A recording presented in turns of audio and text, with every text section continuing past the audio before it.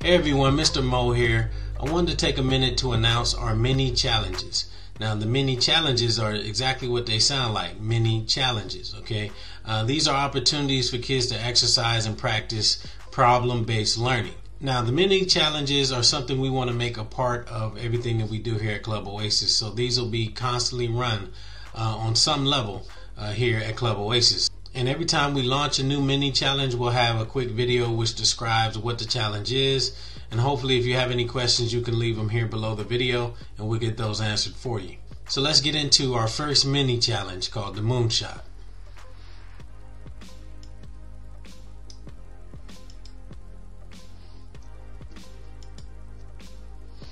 So again, our first challenge is called the Moonshots Challenge. So what is that? So what are moonshots? Well, according to the Moonshot Factory, which is a Google company, they call it Google X now. A moonshot is the building and launching of a technology that aims to improve the lives of millions, even billions of people. Okay, so if you look at our Venn diagram here, a moonshot really lies at the intersection of a huge problem, a radical solution, and a breakthrough technology. And our moonshot lives right here where all three of those things intersect. Okay, so what types of problems really are categorized as moonshots? So if we think about these huge problems that affect society on a grand scale, we're talking about homelessness, climate change, urban transportation, healthcare, and really anything on that scale is really considered a moonshot problem. Okay, so if we're talking about what the challenge is or what a moonshot is, we really mean something on that scale. So some example moonshots, and most of these actually are from Google.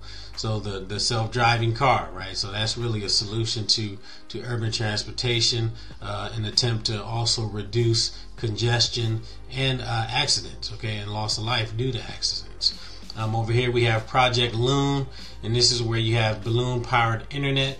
So they actually launch these balloons up into the stratosphere, and they provide broadband Wi-Fi for those in a certain area. Okay, and so the concept behind this is that you have these balloons spread out around the world and everybody gets free Wi-Fi. Okay, then we have Project Wing down here, and this is really what we call drone delivery. Okay, so Project Wing is an actual what they call a VTOL, vertical takeoff and landing vehicle.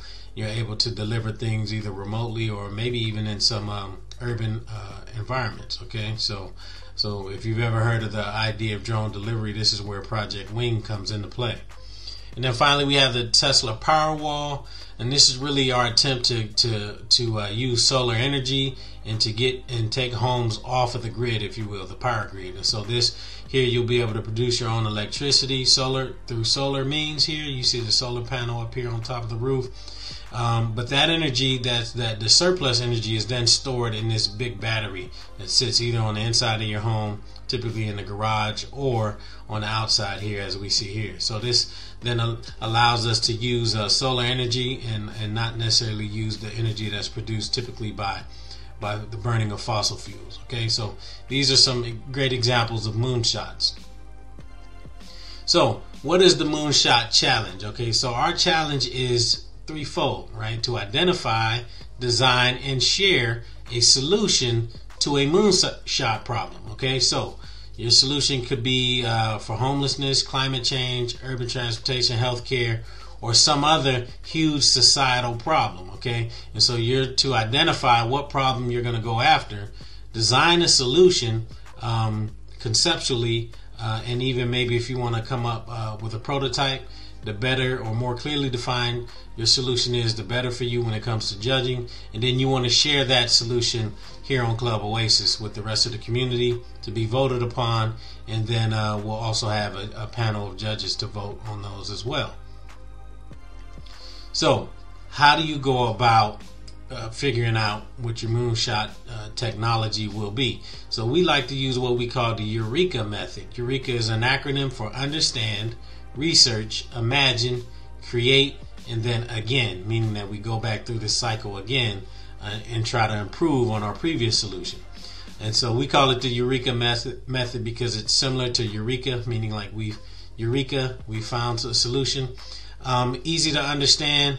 and then also really captures the whole really engineering design process in a way that is very foundational and easy to understand, especially for young learners. Okay, so, and I'll post these on the link as well, so you can download these and view them at your leisure. But really understand is about identifying the problem. Research is exactly that, doing the research to understand a little bit more about what solutions already exist and potential solutions that you can provide. And then imagine is where the brainstorming comes in, and you start to think about how can we solve this solution with the technology that we have, or something that we can build.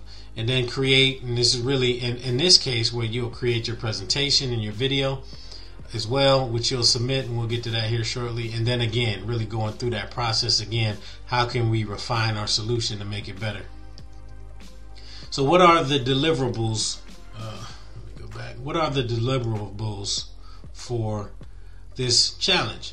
So one, you have to deliver essentially a screencast video presentation, similar to what I'm doing here. I'm actually using the Loom software to provide this, so you can use that as well. It's free, and it's easy to use, and that's why I like it. Okay, so you have to do that, you have to create at least 5 slides. Okay, now at a minimum you have to have these 5 slides. Okay, your moonshot problem, how it impacts the world. So if we're talking about homelessness, maybe throw in some numbers, do some research, throw in some numbers, how many people are impacted by this problem.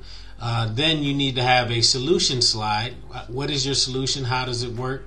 Number 4 slide is how does your solution work? Okay, and then number 5, I want you, if you're working in a team, I want you to put up your team's information, your names, how old you are, and interesting information like that. Okay, and then you need to use loom.com to do a screencast similar to this, or if you're creating, you can also do a presentation where it's you in front of a camera and then your presentation behind you as you present your slides. So either way, okay, but as long as everything is visible and clear for us to read on your slides, that's fine. As long as we can see them in that presentation, that's great. Okay, and you'll submit that on our website at Club OASIS.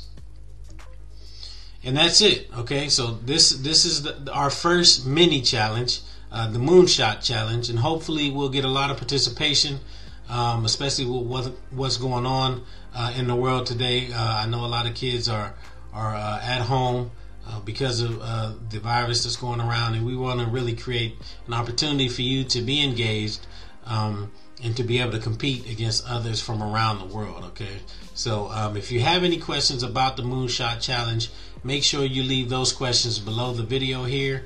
There's a section at the bottom after we describe everything. There's also more information below this video on what's required, the judging, and all those things. Okay, so again, our first mini challenge. Hopefully we get a lot of participation. Have any questions, leave them below, and we'll get those answered for you. But good luck, and I know you're going to come up with some great ideas. So take care.